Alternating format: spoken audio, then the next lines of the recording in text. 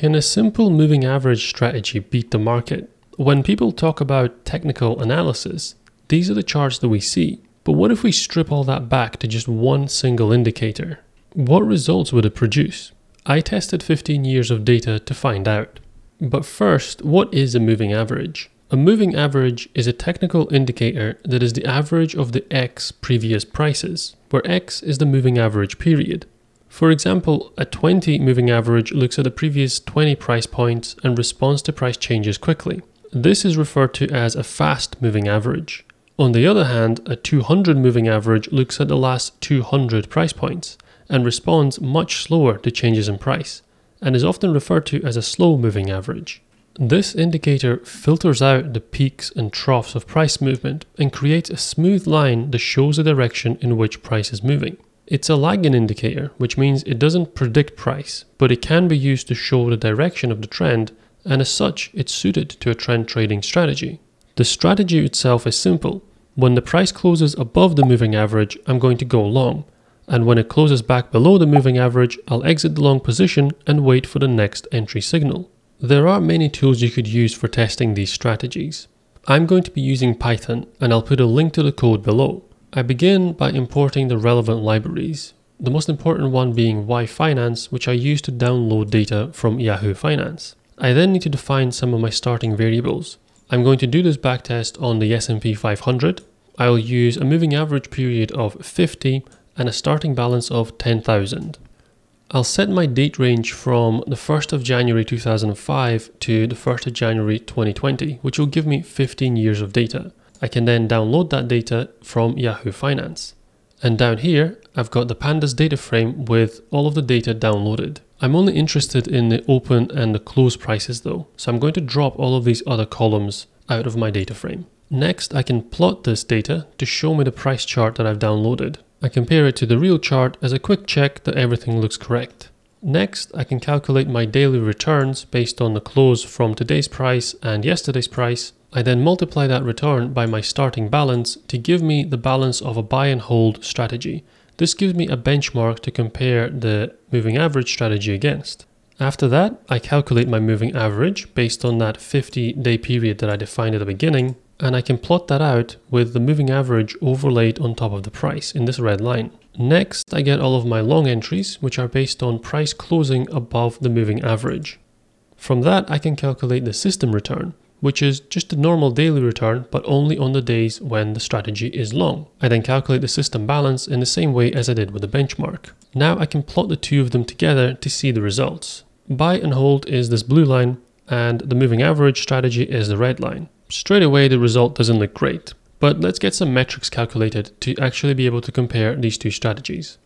The overall profit is important, but equally as important is the drawdown, which is what I calculate here.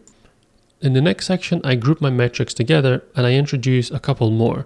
The CAGR, which is the compounded annual growth rate, and the time in market, which is a useful metric to compare your strategy against buy and hold, which is in the market every day. And down here, we can see the results. The buy and hold strategy returned 6.9% annually over the 15 years of test data. By comparison, the 50-period moving average strategy only returned 1.95%, so it's significantly worse. The drawdown is a little bit better than buy and hold, but overall, it's a pretty poor performing strategy. But I picked that value of 50 for my moving average just arbitrarily. It's a nice round number. What I like to do instead is test a whole range of different moving average periods and see how they perform. So I've taken all of the code above and I've put it inside of this backtest function.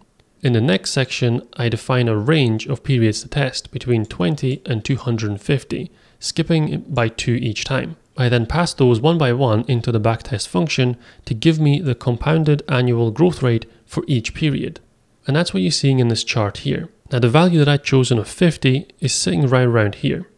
But you notice that as the period increases, the return also seems to increase. This is where curve fitting becomes a bit of an issue, but you can generally see that above around 200 moving average, you're getting much better results than lower down. And I can even calculate the optimal value, which is a moving average of 238. Using this value specifically isn't a great idea because now the strategy is becoming overfitted. However, it does look like anything above 200 is giving better results.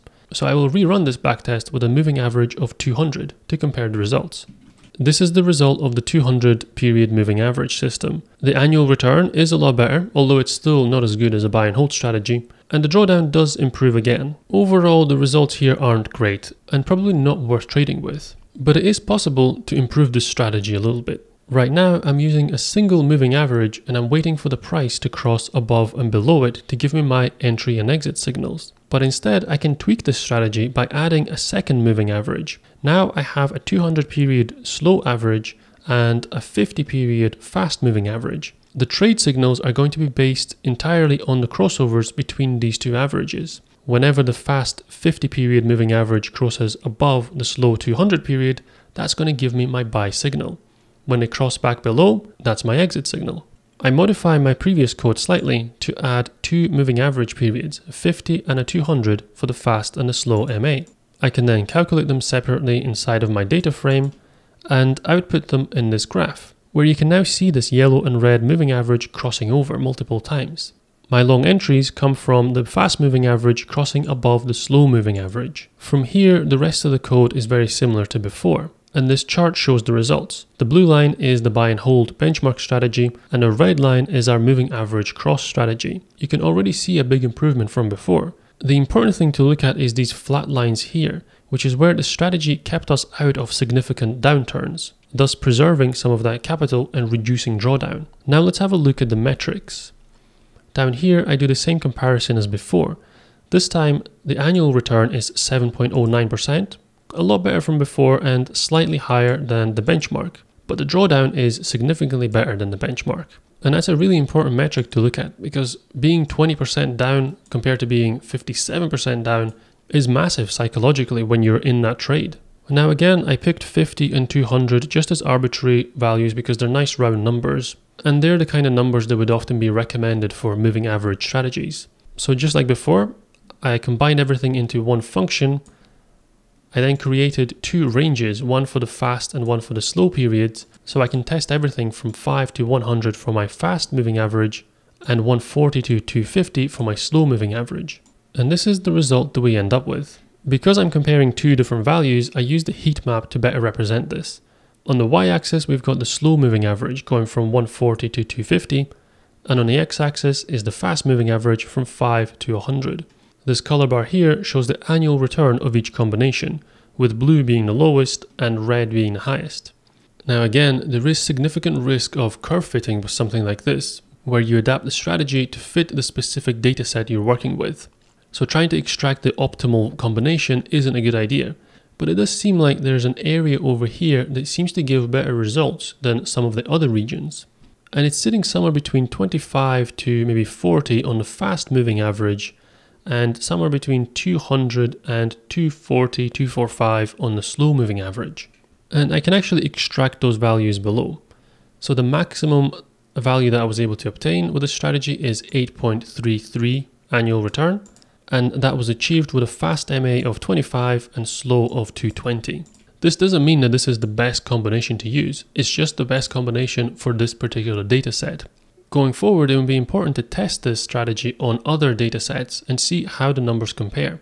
But for this example, let's plug in 25 and 220 and just rerun the whole simulation. I've updated my fast and slow moving averages here, and everything has now been recalculated. So if I go down to my price chart, I can see the results here, and I scroll down to my metrics, and you can see now the system returned 8.33% per year, a little bit better than the benchmark, and the drawdown was reduced even more. In addition to that, the time in the market was 72%, meaning that for the remaining 27-28%, that money was available to use in other strategies. So can this simple moving average strategy beat the market? Well, based on these numbers, yes it can. However, there are some caveats. One is that this backtest doesn't take into account some of the real-life factors of trading, like slippage or transaction fees, which will eat into your returns. Additionally, these numbers have been trained on this specific dataset that I've got. To verify it further, it would be useful to test this across other markets, different time periods, and if the backtests continue to give good results, then testing it with out-of-sample data or even live data would be the next test for the strategy. I hope you found this interesting. Let me know what you think in the comments, and I will see you in the next video.